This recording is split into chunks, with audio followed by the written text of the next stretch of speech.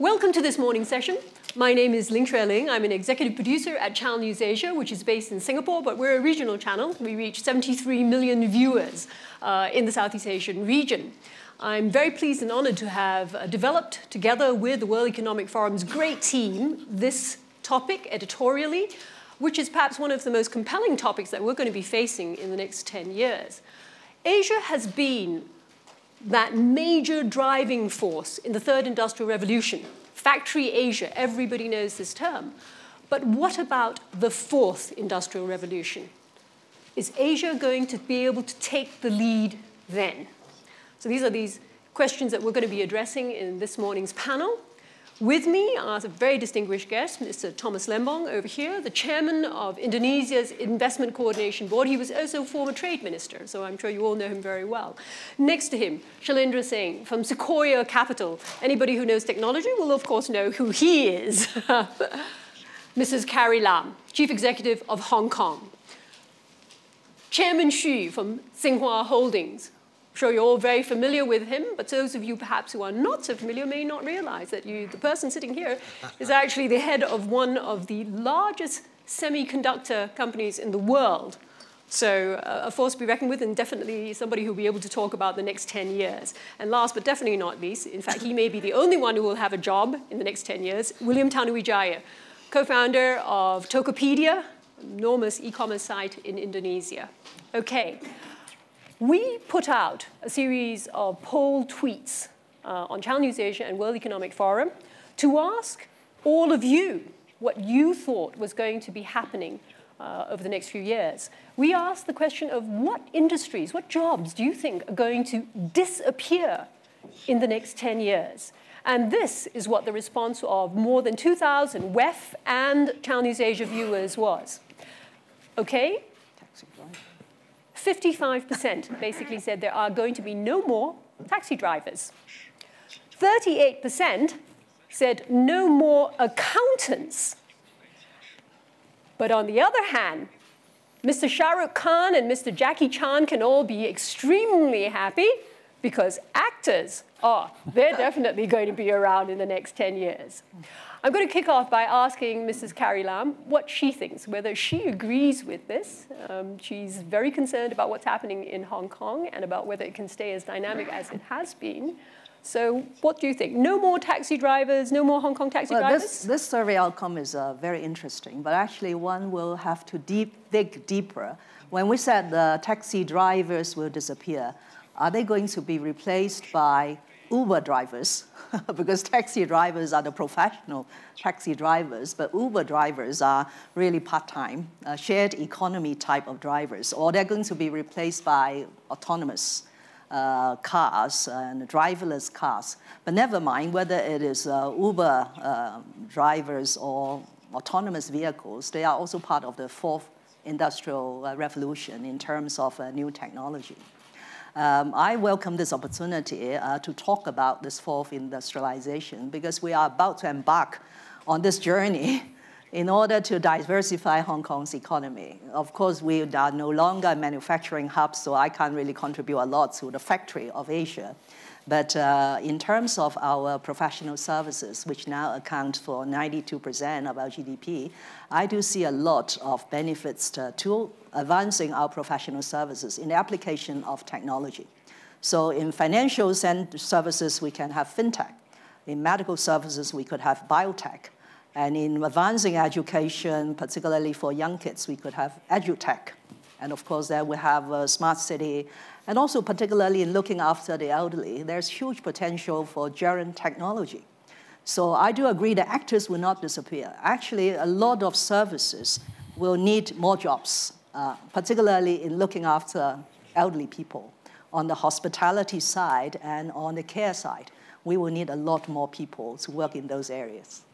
I'll move on now to Mr. Lembong in Indonesia, because Indonesia and China actually still have a similar structure in the sense that there are quite a lot of people who are actually involved in agriculture and also in manufacturing. So what's going to happen to them, and will those industries still continue? I think in that respect, the fourth industrial revolution will be very similar to the third and the second, right? in that these new technologies will expedite the industrialization of such sectors, like agriculture will become more mechanized, manufacturing will become even more automated, right? But I would like to cite one fantastic headline from the South China Morning Post, which said that the robots are coming not to replace us, but to give us a promotion, right? And in Indonesia, we actually feel similar to Chief Executive Lam, that as more and more robots are coming and as things get more automated or manufactured, the premium on the human touch will get bigger, right? The public's appreciation for handcrafted and artisanal and, human interest, human touch, and this goes to Chief Executive Lam's point about services, right? So I certainly believe that the automation, the artificial intelligence will actually liberate us to focus more on things of the heart, things that are very human in our day-to-day work and our day-to-day lives. Chairman Xu, Tsinghua is known for always being cutting edge. It takes its origin, in fact, from Tsinghua University. So there's no lack of technology and high-tech thinking within your industry. But China is not all Tsinghua Holdings. There are a lot of other people there as well. How is China going to cope with the fourth industrial revolution? I have to speak Chinese. Well, I think the mankind has been developing with technology. What do we do with technology? I think it's always a tool. It serves the mankind. It replaces traditional labor. The fourth industrial revolution, I think the biggest thing about this one is that it has the ability to learn. It learns and replaces some of the human intelligence, but that's not to be feared. As long as technology is applied to bring benefits to mankind, then it's not something for us to fear. I think the fourth industrial revolution, or even later, machine, I think it will never replace our thinking, our imagination. It cannot replace the communication of emotions, that kind of warmth only human beings can impart. Therefore, we don't need to fear. Even if taxi drivers disappear, then perhaps the moderator or anchor will disappear. There will be machine, but there will be other things through which human beings can communicate with each other and work together. And therefore, culture, anything that has to do with your mind, with your spirit, those type of products, and also things through which you demonstrate your imagination, they will flourish. One of the things my children are doing, they bring younger people together to have fun. That's great. Once we get rid of the simple labor and replace that with a higher level of activities, that's a great thing. I do not feel worried about unemployment because there will be new industries. Worried about this. Mr. Singh, though, do you think, as an investor in high-tech companies, so you're going to have an even greater number of companies to invest in, it's all going to be booming, the young kids are going to be all entrepreneurs. Is that a realistic vision, or is it really just a small portion of society where that's going to be taking place? Our view is that, especially in Asia, we have many different trends that suggest that we will leapfrog how traditional developed world has incumbent industries have developed. So we see all kinds of traditional industries, whether it's banking or it's retail or it's pharmaceuticals, etc., get in various ways need to evolve with the advent of today's deep tech, fourth industrial revolution technologies. So we find the menu of investment opportunities is significantly more wide and has depth than ever in history. So, and especially for Asia, our view is that because many of the economies in Southeast Asia, even China to a degree, especially India, are still emerging and developing, there is very significant leapfrog potential, and there are multiple examples of companies we've invested in which are doing exactly that. William, you're, as I said, the classic person. You're the entrepreneur. You're probably the one who should be least worried of all the panelists. How do you see things developing in Indonesia? Because your sector, of course, is booming. But on the other hand, can everybody else come along with this as well? And a lot of the service sector that we're talking about, we mustn't forget that a lot of the service sector can also be low-paid jobs. Not particularly well-skilled, and with not much of a future. The World Bank has actually pointed that out. They put out a report about why manufacturing still matters for Indonesia, and in fact for most developing countries.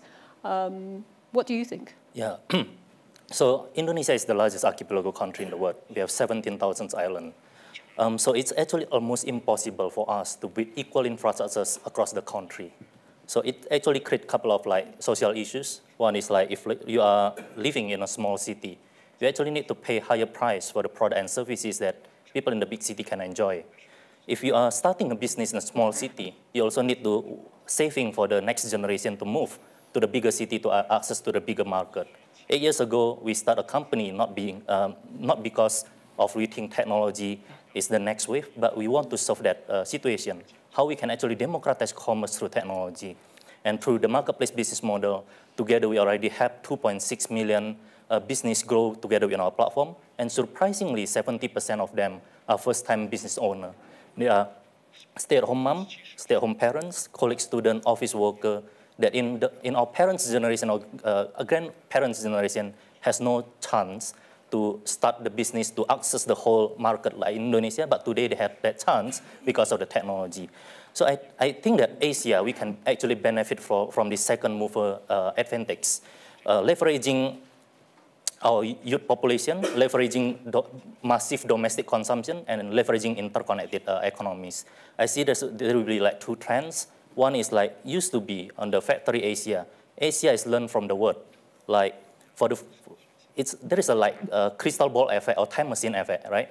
When China first time created the search engine, Baidu, or create the first marketplace platform, Alibaba, people from the world always refer that Baidu is Google of China. Alibaba is eBay of China. But today, actually, I see that the trends change to Asia.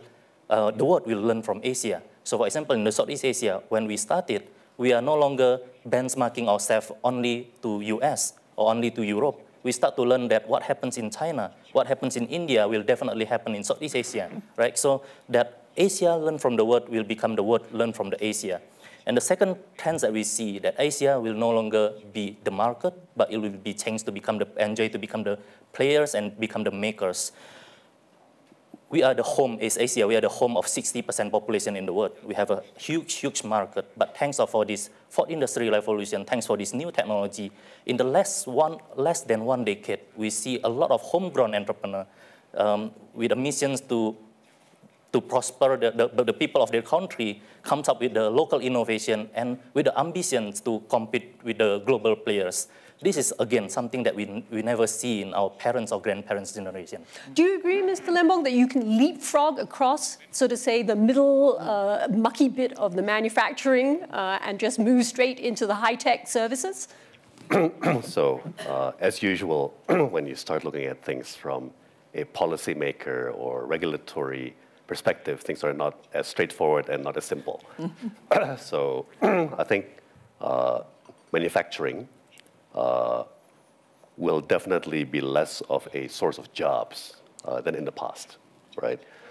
As our fellow panelists have pointed out, the low-end, simple tasks will be automated, and more things will be automated. But especially big countries have no choice but to have a big manufacturing base, even for balance of payments issues, right? Even for macroeconomic balance issues. So even if all of our factories were automated, you still need them because from a balance of payments or macroeconomic policy perspective, the numbers don't add up if you try to import everything, right? So manufacturing certainly isn't going away. And the other thing I would point out is that, to my knowledge, Asia is the strongest area in the world for science and technology graduates, right? So engineers, programmers, coders. So I think Asia is actually in a very, very strong position, right, to build the manufacturing base of the future, right? Because so much will be software-oriented, so much will have to be highly engineered, right? So I think Asia potentially is the last place or the last region in the world that really needs to worry about it. I think other areas in the world that are not as strong in science, technology, and engineering would have to be more worried about that. Can I echo the optimism about Asia in this fourth industrial revolution that both William and Tom have mentioned? Asia, of course, in recent years have been the main driver of economic growth, accounting for 60% of the growth in GDP, and China alone accounted for 30%. I see a lot of potential in Asia. One is, of course, because, as Thomas mentioned, there I see this really amongst the young people, this urge and this hunger for doing well, and in terms of innovation and technology. Secondly, as William said, this is a place with a large population and a growing middle class who will aspire for all these services and so on. And thirdly, is a little bit of geopolitical consideration. It's this interconnectivity in Asia. Whereas in other parts of the world, I'm afraid we are seeing some fractured here and there. But here, Asia is very well connected. Take Hong Kong as an example. We have just signed a free trade agreement, an investment promotion and protection agreement with the 10 member nations of ASEAN. And ASEAN has been going for 10+1, 10+3, 10+6.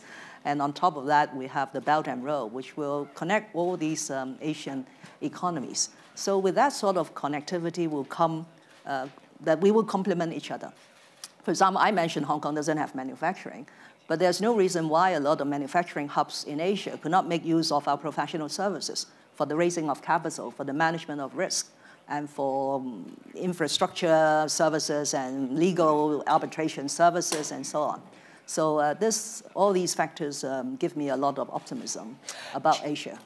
Chairman Xu, but what about in China with the state-owned enterprises, which are still largely focused on manufacturing? As Mr. Lembong mentioned about policy and policymakers, it's not as simple as that. So what's going to happen with all the state-owned enterprises in China?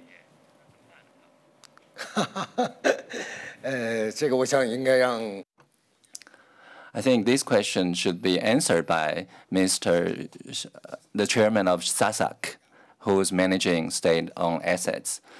I also have the optimistic attitude like two other panelists. Not only Asia has a big market, we are also a very open marketplace. Today, this year, we are talking about how to create a shared future in a fractured world. And Asia is exactly doing this. We already have some advantages here. We will continue with these advantages. For China, as you said, we have many SOEs. Actually, SOEs of China are transforming, for example, shareholding structure transformation or more market mechanism into SOE management. So I'm also confident here. Tsinghua Holdings is trying to have a more flexible mechanism, more market-oriented mechanism. As you said, we are also a semiconductor company. It already has a mixed shareholding structure, which can combine the overall national strategic planning and market dynamics. Mr. Singh, in this being able to, now you've heard mentioning about connectivity, the transformations that are going to take place. Do you actually see that taking place? And can we have business models here in Asia which are going to be different, significantly different from the ones that we see in the West? Or are we just merely following the same pattern, just a little bit further behind? Yeah, I think it's a very, very important question. And we think what technology is doing, and fourth industrial revolution technologies like AI are a key enabler, is essentially we're not doing anything different. We're just changing how we do things. The new companies do the same things as the old companies do, but they can do it faster. They have maybe advantages of data, of distribution, of platform network effects, and so on. I'll quote an example. William has done an amazing job of innovating with many interesting things in China. We have a portfolio company called Gojek that has over 500,000 drivers in China, and they built a mobile wallet with it. Now, I'll give you an example. Gojek evolved very fast, unlike some of the other ride-hailing companies, into a full platform business with payments, logistics, and food delivery, and they'll probably add more services over time. Now, interestingly, 600,000 drivers in Jakarta can accept money into their wallet every day. And so, here's a new paradigm, a new way. It's the same thing. It's a mobile wallet is not a new phenomena, but how people access the wallet has suddenly changed. And the local regulations that allow them to do that and the licenses and so on and so forth have now created a new paradigm in financial services called GoPay, which we think will probably evolve into a very, very strong force in financial services. Now, this is a great example. Many of the other global ride-hailing companies, et cetera, have not had this focus on the adjacent, let's say, payments market. So there are many such examples. We have a company called Oyo Rooms in India, which has evolved into a full-stack hotel platform company for affordable hotels. We just invested in a company called One Championship that is taking a mobile-first approach to building a sports franchise. And it's now become Southeast Asia's #1 sports media property. And their mobile video views and their focus on online mobile community and learnings from what's happening in China will hopefully help them leapfrog how a traditional sports franchise has been created, run, distributed, and so on and so forth. So we see across industries this playing out, where all of these companies are in sort of uncharted territory. And the same, by the way, the Chinese companies in Sequoia's portfolio are incredible at having created new paradigms. There isn't the equivalent of a Taotiao in the US, which has blossomed. There isn't an equivalent of a VIP kit. There's a new company called Pinduoduo in e-commerce that is on fire in China and will be huge in the next 1 or 2 years. And there isn't a global comparable. So I think in Asia, we are seeing these mutations of business models which are creating very powerful new entities at immense scale and very, very rapidly. And the constant feeling inside of our heads is that of surprise and saying, hey, we got lucky once again because we didn't anticipate. With William at Tokopedia, we had no idea that it would become so big so fast. And that's the truth. Gojek beat our 5th year or 7th year forecast in 9 months of launch.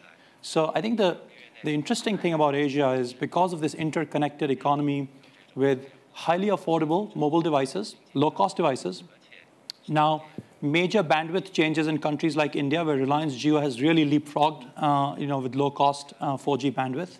What we're finding is that the speed and the velocity of the new business models developing into mainstream large businesses, what used to take 10 years is happening in 1 or 2, 3 years. But then perhaps the rather pressing question for all the persons standing here is that can we keep up, as in us little human beings? Are we going to be able to keep up with this tremendous speed? I can understand that William's going to be running way ahead of me, but can I catch up with him? So in other words, a lot of these that you have mentioned also are based in using a lot of fairly unskilled labor. What is going to happen to the Gojek driver? Yeah. Gojek is going to do fantastically well, but the Gojek driver, what is his future? Where is he going to go? How is he going to upskill? Shuling, I would like to try to answer that. These Gojek motorcycle drivers or Grab motorcycle drivers, first, to join those platforms, they've gone from not knowing how to turn on a smartphone to now knowing how to download the app, update the app regularly, how to use GPS location services, how to turn photographs into PDF, and other advanced mobile smartphone facilities that they were completely unfamiliar with. And we're talking hundreds of thousands and soon millions of people who are learning the gateway to the global internet by learning or by becoming smartphone proficient. Number two, these motorcycle drivers were motorcycle drivers before, but they were in the informal sector. By joining these platforms, they're now in the formal sector, where, with apologies, as regulator and policymaker, we can tax them, right? We can tax them, we can regulate them. E-commerce and digitalization and the fourth industrial revolution is not only creative destruction. It is actually an organizing force. It is actually helping to bring people from the informal sector into the formal sector. The combinations of many of the things we're going to be seeing, it's not just technology, though. For example, Hong Kong is putting a great deal of money now into increasing its R&D. But I'm sure, Mrs. Lam, you know that the R&D is only part of the puzzle. Sure. Yeah. There's so many other pieces that have to go in. Just as you also, William, have said, that technology is insufficient. Yeah. So is there some kind of sort of like a magic formula, though, a magic recipe in which we say that if we add sort of 2 parts R&D plus a certain amount of, flexible thinking of people, young people who are going to be playing, in China, all are going to combine to give us this fourth industrial revolution, fantastic boost? Well, because I'm speaking as a policymaker, so I have to be very realistic on how we can achieve. So last year in my policy address, in pressing ahead with INT, I have listed out an egg-pronged approach. And R&D and funding are only 2 areas. We need to nurture the talents. We need to revisit the legislation to ensure that they are aligned with the needs of the new economy. We need to open up more government data to facilitate the development of this new technology. We need, at the end of the day, to do more education. So this brings me back to the point that Lin, you mentioned earlier about wages. Yeah. I don't think we could expect the fourth industrial revolution to solve all the social problems that any government will have to face. But then there is something for social policies. And every government should be obliged to provide the needed leadership and support for social policies to ensure that some of those truck drivers who are left behind somehow will not be left behind. President see that not a single person should be left behind in pressing for economic growth, because we want economic growth to be inclusive. So we need really to think hard on what sort of social policies we should put in place to complement the fourth industrial revolution. Well, this question of nobody is going to be left behind. We actually asked, again, Channel NewsAsia viewers plus World Economic Forum participants, we asked them this question. How well do you think your education has actually prepared you for your current job? And before I give you the results, can I just see a show of hands amongst the excellent people gathered here? How many of you think that your education prepared you for your job? Would you put up your hand, please? Okay, that is a clear, not even less than half. I think that we're something like 10%. Would you say that 10% of the persons? So do 90% of all of you believe that you were not prepared for your job via your education? All right, so you're in accordance, in fact, with all the various people who answered the poll. Nearly 70% say they do not feel that their education prepared them for their current job. 33% said that they thought it had. Now, what we're seeing here, although none of us are educationalists, I would say there's a bit of an indictment, though, isn't it? That we are not preparing our young and even older persons for their jobs. Now, maybe it's because education never can prepare us for our jobs. Somehow jobs are always so dynamic that no matter what you do, it doesn't matter whether it was third industrial revolution or fourth industrial revolution. But we must still entertain the possibility that it does not prepare you for your job. Let's talk to let me ask you, Chen Xu, because Tsinghua Holdings draws a lot of its ideas and its origins from the university. And do you feel that the university prepares its young people for the jobs it might be getting with you?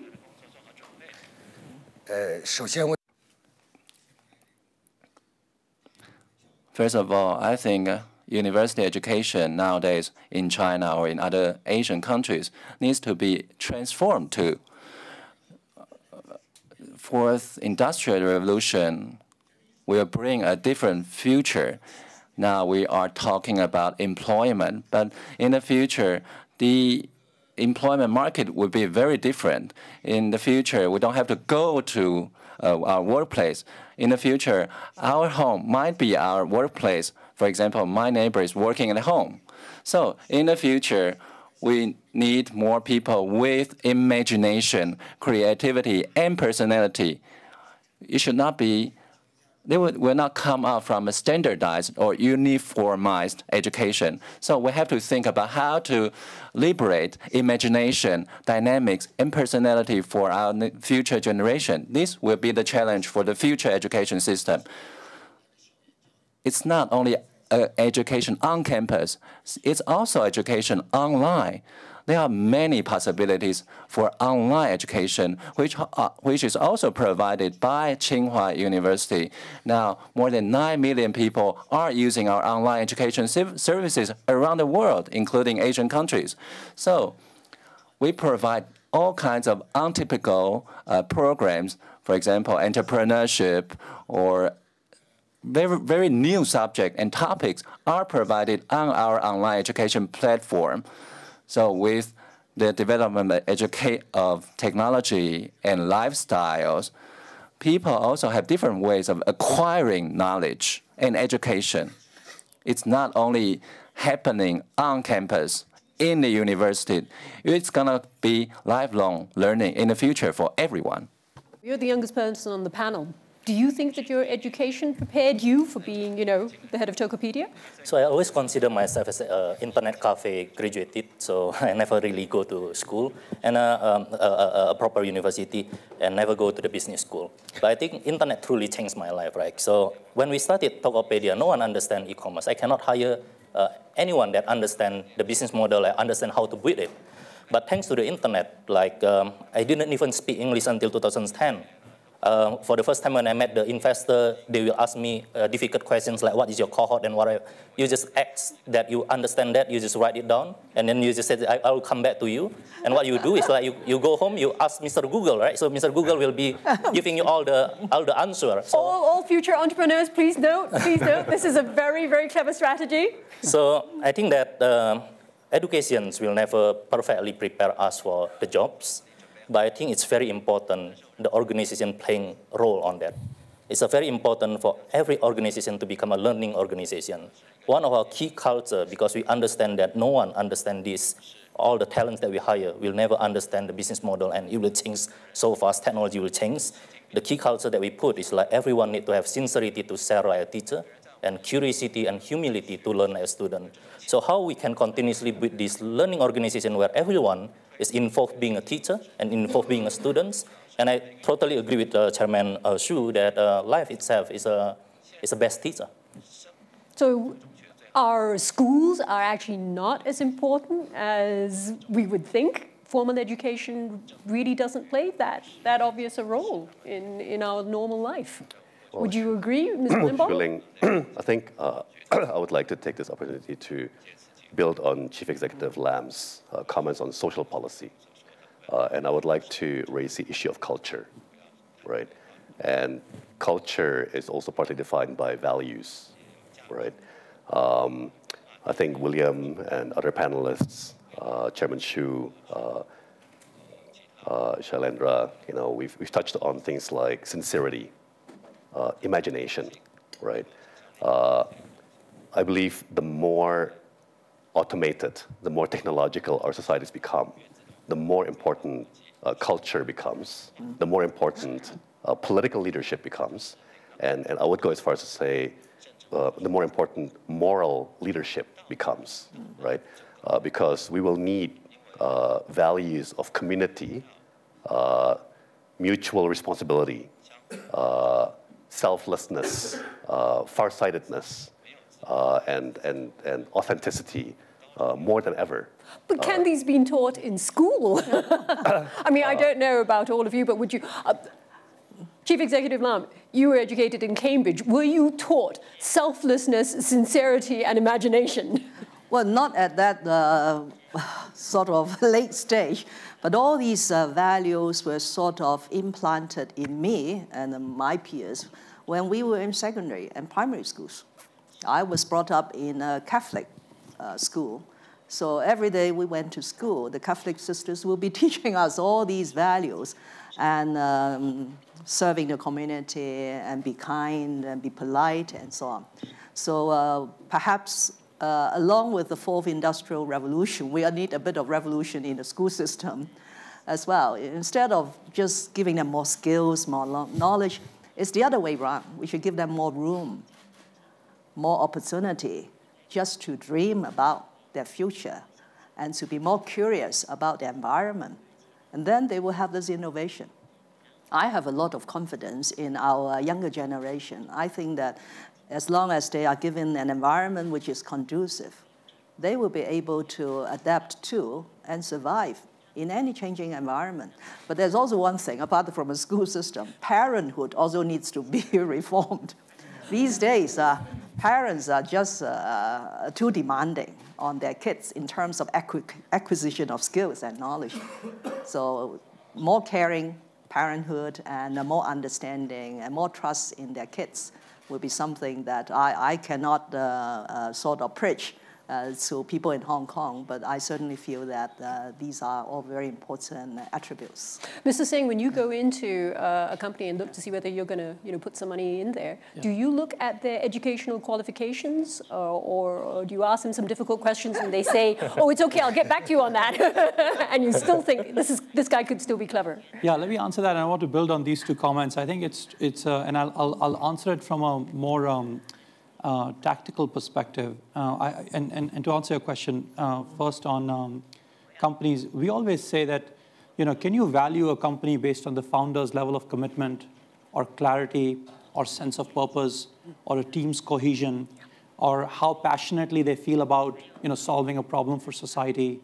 And we find that the greatest companies, startups that were built, were not built using analytical frameworks.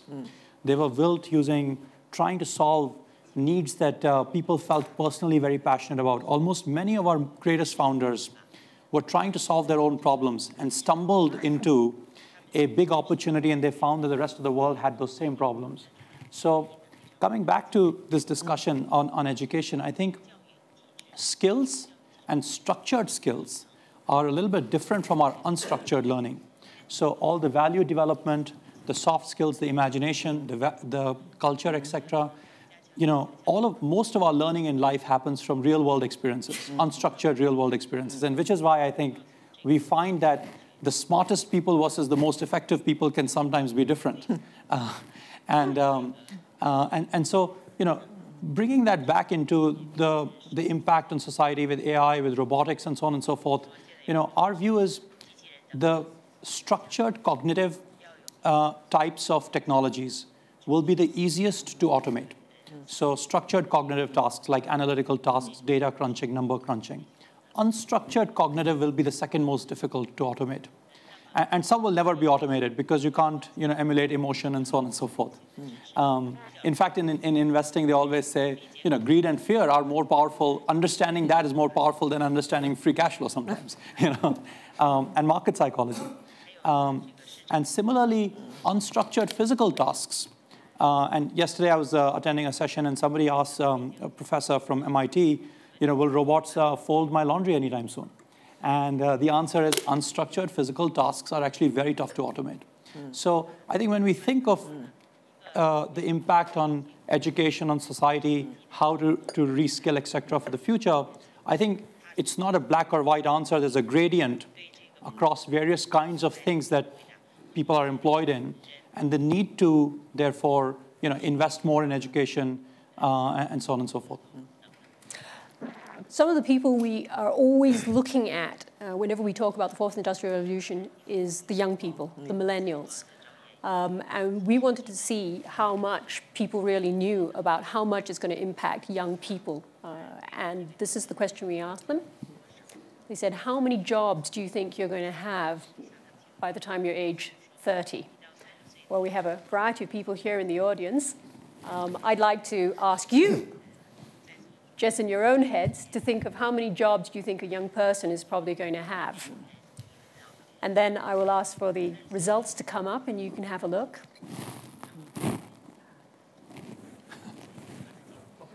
Okay, so basically we said 26% say that it's going to only be 2, so it's going to be quite a salaryman kind of thing.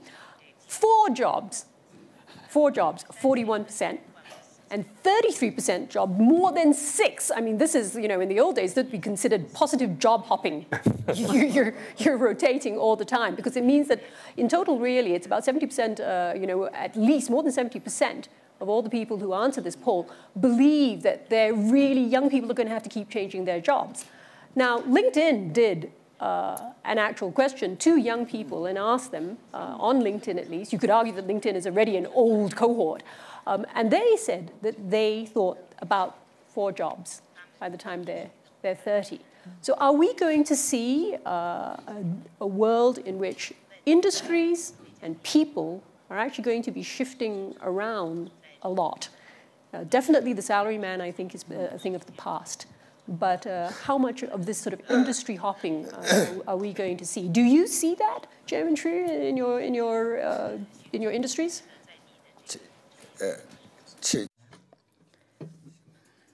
I think that I'm really admiring the present young people. And because up to not only 30, but up to even now, I have only 1 job. So I think that what makes it exciting for life is to experience more and to explore more. And if you stay in one place, you will miss all that. And I think that the present young people, there is a fundamental change in their minds for the concept of the jobs. And in our time, we were thinking of surviving, earning money to survive, to support the family. But now the young people on the internet, they learned a lot, and they are changing all their ideas constantly. And for their lives, for the benefit of their lives and of their studies and their jobs. So I think that they are thinking that all the jobs are the same, is that they're experiencing more and they're shifting the areas. And I think it's a good phenomenon, and I appreciate that. This job change, we are already seeing this in Hong Kong. Apart from this new economy requirements, there are other factors that would lead to this more frequent job change. One is, of course, this work-life balance. Young people now are more aspiring for this work-life balance, whereas in my days, and like Chairman Xu, it's really more work-oriented. I have only done 1 job in my life. And then there is also this issue of remuneration and compensation. We are moving away from lifelong pensions and rewarding for long service and so on. So that, again, removes a sort of previous barrier to job change, because job change should be something for the good. But because you are so attached to your pension, you rather not change your job. So we'll have to face this phenomenon, I think. I think the key issue is that for sure, the old patterns of work, the old patterns of production are changing, right? For example, in the future, all of us might be doing 2 or 3 jobs at the same time, right? For example, William already referred to some of his partner sellers are office workers who have a full-time job, but on the side might be selling their handicrafts on Tokopedia. On Instagram and other social media, there are accountants or other professionals who also happen to be hobby bodybuilders or hobby cosmetics people, right? And just by having 300,000 followers, they're getting remuneration for endorsing products or reviewing products. So I think the patterns of work are breaking down. Chief Executive Lam also mentioned work-life balance. I think the barrier between work and life will dissolve completely. Work will become your life, and life will blend seamlessly into work. It's inevitable. And Other things like, we won't be sitting in offices anymore, right? We'll probably be sitting in different offices at different times of year, co-working spaces. We might be even living in different apartments at different times of year, or shifting around a lot more. So things will become more fluid. That's I think, the key issue. I can see you want to say something, Mr. Singh, yes. Yeah, I think this may not be a bad thing. I have a counterintuitive view on it, because to me, actually, I think if you put yourself in the shoes of a young person, the millennials that you surveyed, I actually think every job is like a huge learning experience. So when I joined Sequoia about 12 years ago, I couldn't believe my good luck. I couldn't believe that they would pay me to meet some of the brightest, best founders, learn from them, and every day, learn about something new, new technology, new area. And I felt the same way in my prior job when I worked briefly at Bain & Company. And I couldn't believe after business school that they would pay me to learn so much. So I think, for millennials, every job is a tremendous learning opportunity. And actually doing 2 or 3 different things may give them different perspectives and almost multidisciplinary or different contexts to learn from, and give them many more unstructured kinds of learnings from having that exposure early in their lives. So obviously we all want, as if I were to put my hat on, if William was to put his hat on as CEO of a startup, he would want his team to stay as long as possible. But if you put the hat of, hey, how are these young people going to develop, it may not be the worst thing for them to have tried 2 or 3 work environments and industries early in their career. It will set them up for success in the future, potentially. So I actually want to make a confession. Up to 28 years old, I changed job 5 times. And Tokopedia is my 6th job. So I quit Tokopedia in 28 years old, right? So I'm in that cohort. And I do think that most of the company is built like a kingdom, but I actually want to build a company like a university. University is actually well known because of their graduation. So until today, I still do this. For every single team member that join us, on their first day in the company, I actually tell them, try to find your purpose in life. If you find your purpose in life aligned with Tokopedia, then we both are lucky. But you find it somewhere else that's closer to your heart, either start a new business or join another organization, we are very happy for you as well. So we wish you to graduate and carry that Tokopedia flag as a chapter of your life. So I think that that should be the future of the organization. It's being a learning organization, and it encourages your team member to actually graduate and change the world to the better place. Okay, so basically, don't be afraid to say, I'm resigning, I'm doing a different job. Okay, let me go to the audience now. What do you think? Yes, some questions already from the lady over there. We'll start, and we'll come around to you. Would you mind standing up, yes, and just saying your name and your affiliation? I'm from the US. My name is Haiyan Wang, China India Institute. Chairman Xu and all of the panelists speak of the importance of creativity and imagination. In certain Asian societies, there's still the fear of daring to think differently, to speak openly, freely, differently. That seems to be a bit going backward. So do you see any fundamental changes in that aspect? I made my question a bit subtle. No, it's a very good question. Chairman Xu, what do you think? It's true, because perhaps it's a stereotype, but in many Asian cultures, having a different opinion is seen as being disrespectful as well to perhaps your boss, to the person who's running the project. To suggest another way of doing the project might be considered disrespectful. So what do you think? I think that the change is in the pipeline and in the process. And my generation and even some people who are younger than me, they still keep those old customs. But if you look at the people who were born 90s, well, they were born into a new world. And of course, we need to keep what was good for the traditional, from the traditional days. So I appeal to the parents in China. You shouldn't do all for your children. You should let your children to grow on their own. And I believe that in the future, this will be changed and for the world. Did they say, oh my goodness, he's on to his next job again? Sorry. Did your family support your setting up Tokopedia, or did they think that you were just going on to yet another crazy idea? They didn't understand, right? So that's for sure, but hopefully now they understand it.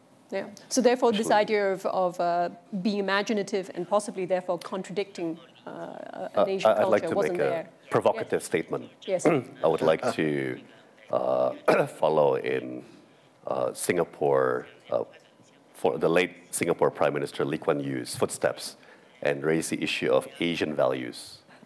Fairly controversial concept, but as you can probably tell from my accent, I'm quite Americanized. Actually, I grew up in Germany between ages 3 and 10. And yes, we need more dissent. Yes, we need more speaking out. But let me say that there is such a thing as too much freedom, right? And I would urge all of us in Asia not to go over a cliff, right? So yes, we need more vibrant discussion. We need debate, right? But there's a limit. What will happen if you go too far is hate speech, provocation for the sake of provocation, right? And I think that's the last thing we want right now, right? So some of the extremist free market orientation might argue against social norms or constraints on expression. But again, to me, it comes back to personal responsibility, right? It comes back to our responsibility to the community, not to destroy it, right? Not to indulge our darker instincts or desires. Well, I think that's a fair point, that there's a difference between imagination and hate speech, but I think they're quite different ends of the spectrum. Okay, let's move on to the gentleman over here. Hello, good morning, Ignacio Garcia. Good morning, Ignacio Garcia Alves from Arthur D. Little. I had one question, in fact, to know in which direction you think Asia will go, because you can either have, like you had Factory Asia, you can have Brain Asia, where you say, I will compete against artificial intelligence because we have real intelligence, if you see, and we will provide you flexibility and etc. Or whether you believe that, in fact, you will go to the other direction, in fact, which is that you will use yourself a lot of artificial intelligence to upskill, in fact, all of the jobs and more like on the domestic market. Well, as far as Hong Kong, because we are a very small and externally oriented economy, so it would not be wise for us to stick to a particular aspect of our economic growth. So in this term of government, what I have suggested and advocated is to go for economic diversification. So while we are 92% manufacturing, 92% services sector, there's no reason why we could restart a bit on the reindustrialization in applying more technology and innovation in reviving some of the manufacturing areas that we are strong. So manufacturing is not a dirty word to you. Yes. Like textile and garment, we are very strong and we can benefit from the advances in technology and creativity in design. Even though it's seen as a very low-end manufacturing? No, manufacturing is not very high-end. It could be very high-end. So to answer that question is, I think my buzzword is some sort of diversified economic development will be good for an economy like Hong Kong. Okay, yes, one more question here.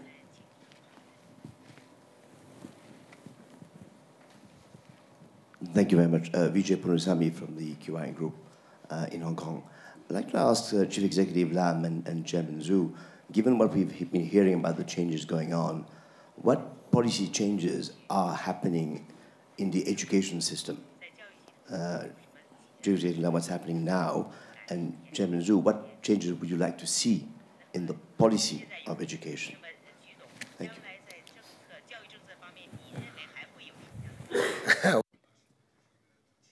Well, I must say that I'm wearing the hat of an entrepreneur, but if I am not a politician. But from the Tsinghua, we have an X Lab, and we have a space for creation.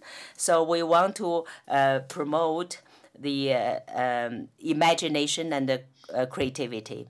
So I believe that in the future will combine the curriculum with the practice.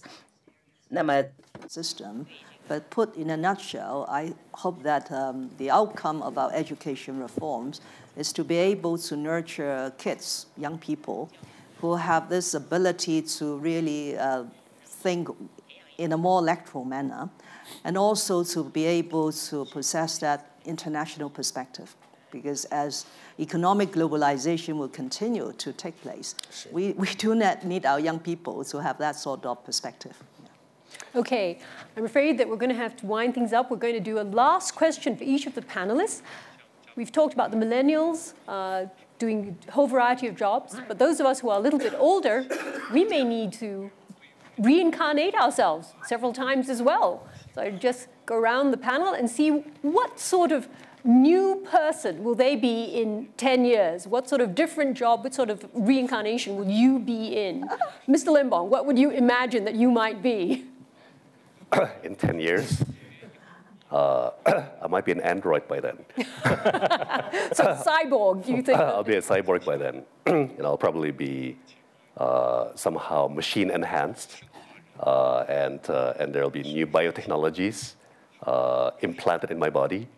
And I think, I'll have more of a role as a moral leader, right? Speaking from the heart rather than from the head. Mr. Singh. Yeah, there are many predictions that venture capital will change. ICOs and blockchain and automated, ways of funding, crowdsourcing will change venture capital. So we remain awake at night. We always ask ourselves how we should evolve and change. We don't know the answers, but we keep trying to ask the right questions and keep asking ourselves, what should we do in how we, I think some parts of what we do in company building, etc., will not change even in 10 years. But yeah, there are many parts of investing that could become highly automated in the next 10 years. So part of what you do will be AI, and you will be doing some other bit? Yeah, no, and we already use AI-centered platforms for many kinds of decision-making to aid what we do. We already have platforms that will help us, find new companies or calibrate data differently and so on and so forth. So, we know it'll be different. We don't know how it'll be different. And we keep trying to figure it out. Okay, so you don't know what your reincarnation is going to be. I think it's too dynamic to know today what things will look like in 10 years. What we do know is that the pace of change will be faster than any of us anticipates. And to William's point, I think the learning mindset, expertise is less valuable and learning is more powerful in the next decade. And so I think the learning mindset will allow us to evolve. Mrs. Lam. Well, you've had only one job, as you said, so. Well, having done a job as a chief executive of a Hong Kong Special Administrative Region, there is no incentive whatsoever for me to go into any other job. So in 5-10 years' time, I will take on Chairman Xi's advice, lifelong learning, and hopefully I will be a very tech-savvy grandmother so that I could continue to communicate with the younger generation. Great. Chairman Xu. I think it doesn't matter how the world changes, one thing doesn't change. The happiest person is the one with the biggest heart full of love. Whether it's 5 years or 10 years, incarnation will still mean that I'll embrace the world with the strongest love to accept whatever changes that may come. Still be leading Tokopedia, or will you have moved on to yet another project? No, I think that I find the purpose of my life when I started Tokopedia, but for sure I think business model will continuously change, technology will continuously change. So one thing that I wish that never changes is that desire to continuously learn like a student and that desire to continuously have a sincerity to serve like a teacher. So 10 years from now, I hope that I can continuously be that student and teacher mindset. Well, thank you very much to all of you who have been here. I think that we've had a fantastic lot of ideas, but the most important thing is to keep learning, and that means to keep on talking after this session. Thank you very much for attending. Thank you.